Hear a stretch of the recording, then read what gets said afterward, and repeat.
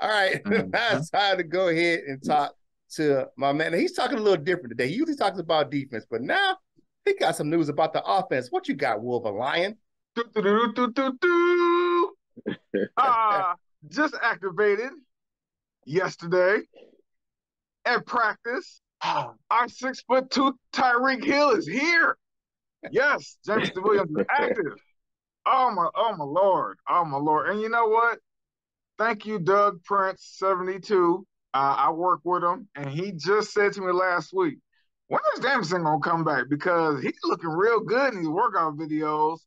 Well, Doug Prince, talk to your prayers have been answered. Man, now we not gonna see him this week, on a short week. But we could possibly see him the following week.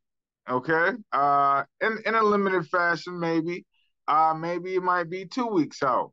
But all I know is the top is about to be taken off the defense. Man, Jameson Williams runs by people. He is a 6'2" Tyreek Hill and a route technician. Tyreek Hill, when he first came to the NFL, was not a route technician. He was very limited in the routes that he could run. Jameson Williams can run the whole route tree, and he does it. In fact, I think he might be faster than Tyreek Hill. I'm just saying, he might be faster than Tyreek Hill. I want to see him in a foot race. You know what I'm saying? If mama didn't play, I'm on clay. But Jameson Williams, man, it just excites me because we're getting all this good news, and it's not just us drinking a Kool-Aid. It's Romeo Cora on the 21 day. Now Jamo was on the 21 day. It's like everything is starting to happen, and we haven't seen the team get healthier into the season in Detroit in a long time. Like, it's usually the other way around. As the season goes on, players drop off.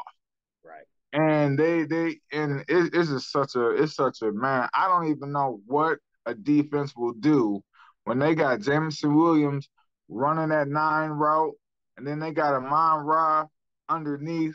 I don't know what I would do. If I was a defensive coordinator, I would be like, man, I don't really know what to do right now.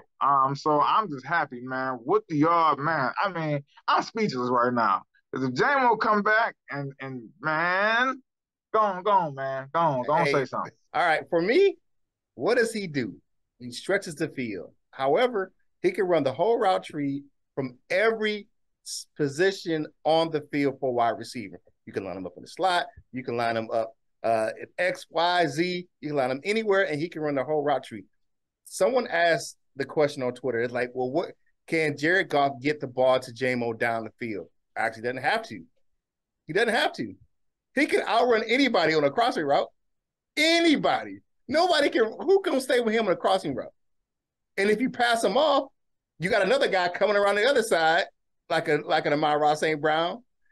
It's going to be, we get this wide receiver core back intact. I said the same thing yesterday with DJ Chark. He stretches the field. So that takes coverage away from the underneath because you have to account for someone down the field. And we get back Josh Reynolds. Man, oh man. We're going to be something to deal with. And we already have a stop running game and a great offensive line. And we get all these pieces together, we're going to be something to deal with the back half of the stretch because you look at who we're playing. Okay, we got Buffalo this week. That's going to be a tough game. I don't know if it's going to be a win or loss. We got them in a couple of days, but I think we're going to play them tough either way. I'm not calling for a win. I'm not calling for a loss. I'm just saying it's going to be a tough game.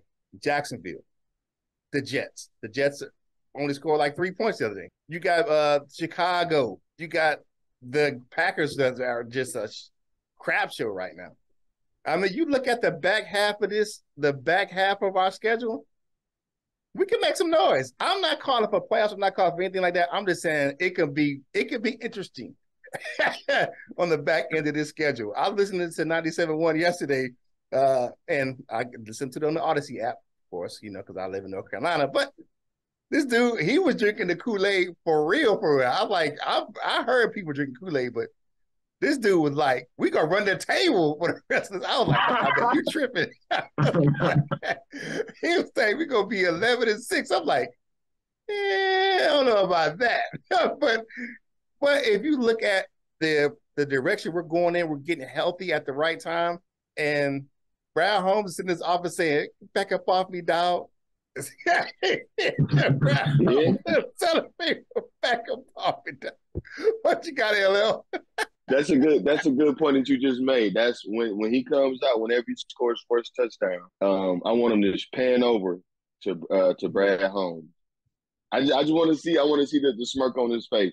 And if Miss Sheila's standing next to him, whatever, I want to see the smirk on her face. Like, what's she gonna be looking like? Like, hey, here we go now. Oh, she could have her buffs on. She could have her buffs with a bottle of white diamonds. Hey, I want Brad Holmes to do the Sleepy Floyd dance on So Fresh So Clean.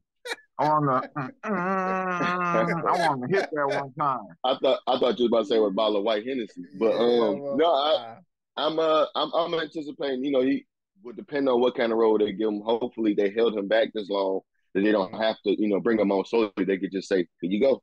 So let's see. I've been saying it, a few times. I kind of envision where he would fit in. Maybe getting some of those balls that we've seen Khalif Raymond, things like that, and maybe it'll be the balls that's meant for DJ Chark. It'd be for him because Chark got hands issues. So, let's see what you got, Jamo. Your time is not mine. If you look at Jamo, if you look at him on the sidelines now, compared to what he looked like when he first got here, they put some weight on Jameson Williams. They put some weight on him.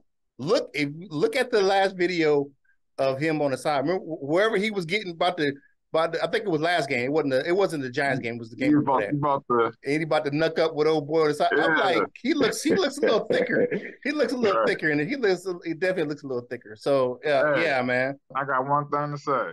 What's that? Oh, thank you, sweet baby Jesus. He's looking a little thicker. I think they wanted to put some NFL weight on him. You know what I'm saying? His body hadn't even matured yet. Think about this. He's still so young. Wait till his body matures, man.